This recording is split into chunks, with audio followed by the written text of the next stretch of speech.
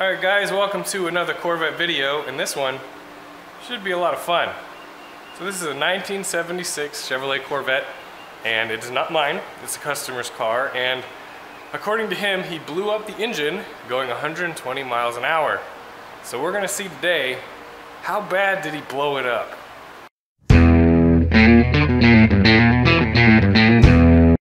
In reality, this is actually a very nice car, and it's done very, very well. It's got the side pipes, it's got the wheelwood brakes, it has the Borgesen steering box, it has the DeWitt's radiator.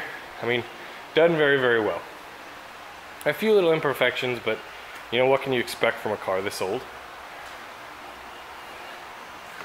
It's much nicer than what I usually work on, so I will take that as a win.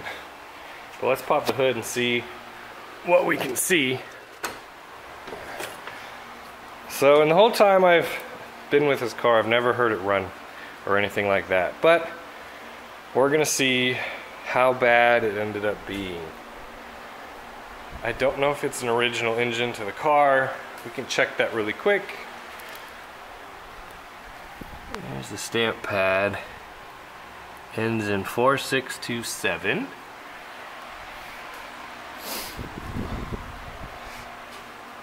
Yep, it's the original 350. So I don't know if he wants to keep that or what he wants to do, but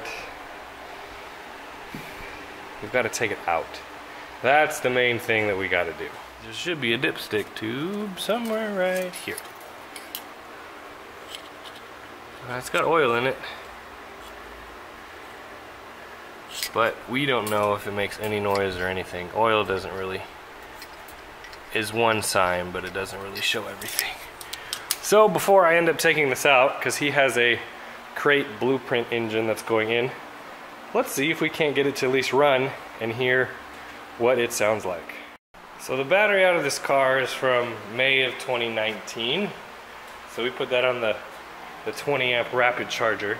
But I put the battery in the car from my winch, which is ready to go. So we're gonna turn the key and see what happens. We get that awful key buzzer. Looks like all the gauges are working. Have half of a tank of fuel. And let's see what, let's turn that off. Let's turn that off. Alright. So this car hasn't been run, I think, in at least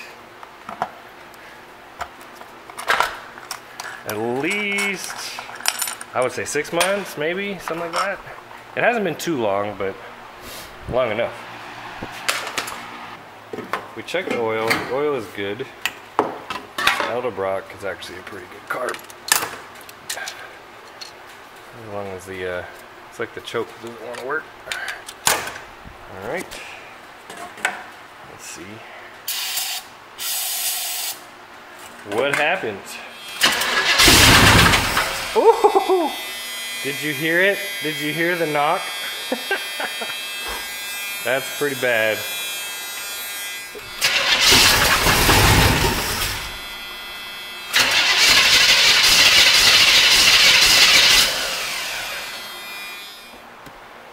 Alright, it's gonna make some loud noises, okay? Why? Because that's how it's gonna be.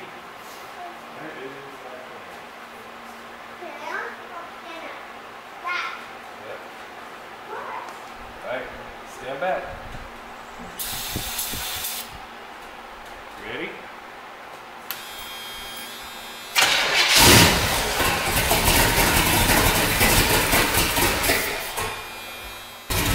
This car is so loud I can't hear any kind of noise. Hi, buddy. Were you drawn by the sound of an engine?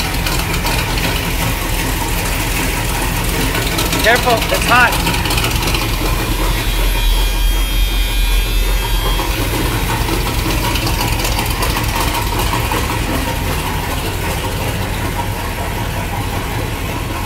They're like moths to a flame. They hear the engine and they come running. What'd you hear? What'd you hear? I hear a loud noise. Yeah, race car. Race car. What? It is a race car. Yeah. Yeah. It's a race car. Yeah. Okay, we're gonna rev it. So listen for the knock, okay?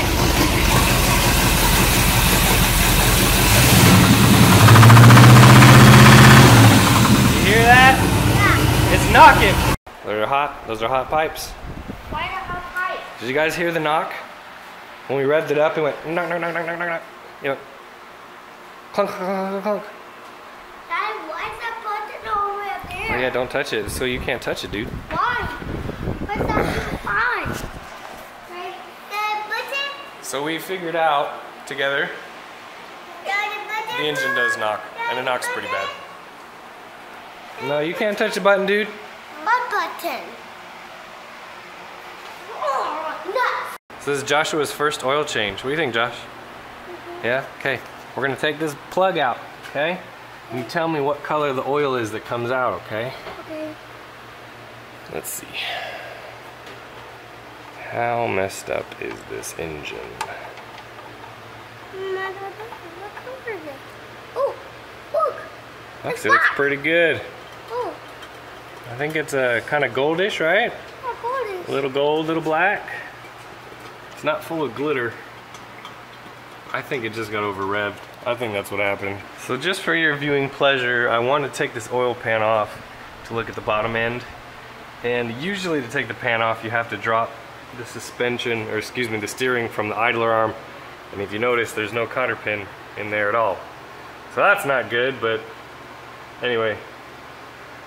We'll get that dropped, we'll get the pan dropped, and we'll check out underneath and see if we can't find a rod or a main bearing that looks a little different than the rest.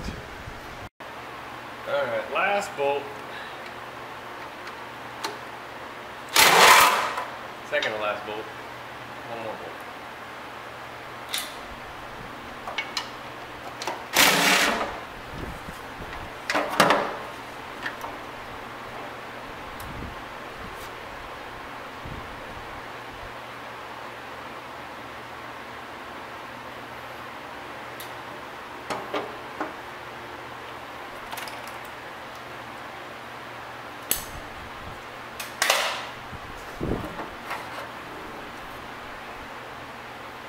Well, don't see much metal in the oil pan, but everybody heard that knock.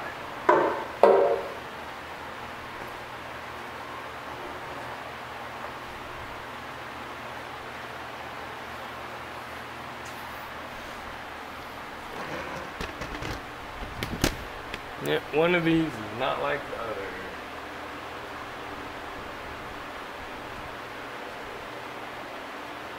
Oh.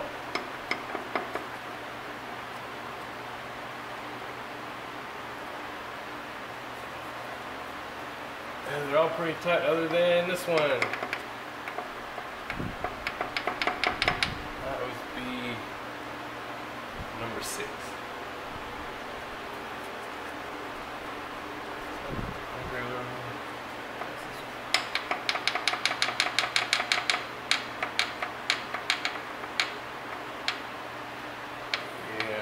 Toasty.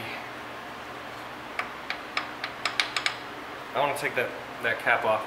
I want to see what it will do, what it looks like.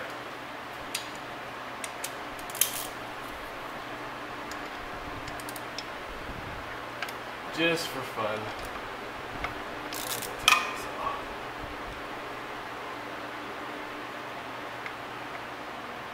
That was a washer from the torque converter. Nothing fell out of the engine. Okay.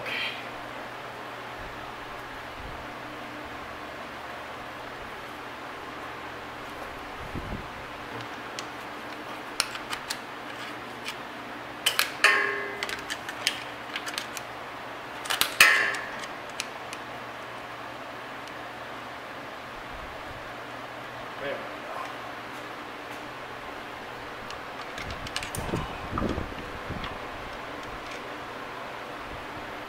Ooh. Ain't good.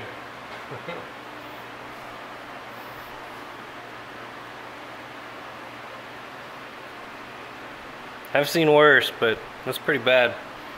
The thing is, see how it moves like this?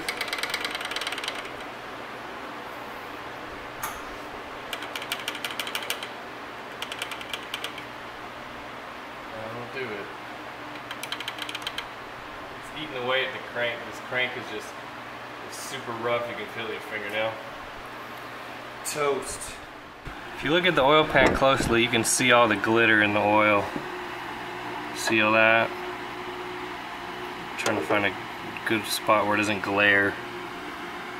But I mean, it's like brass colored because all that bearing material's in there. Pretty gnarly. There's some pieces of it right there.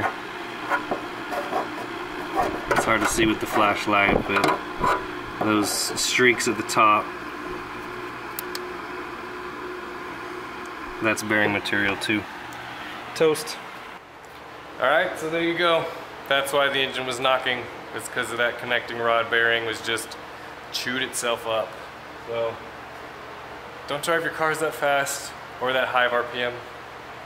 But we're gonna get it fixed. We're gonna put a new engine in it, and it'll probably be twice the engine that this one is.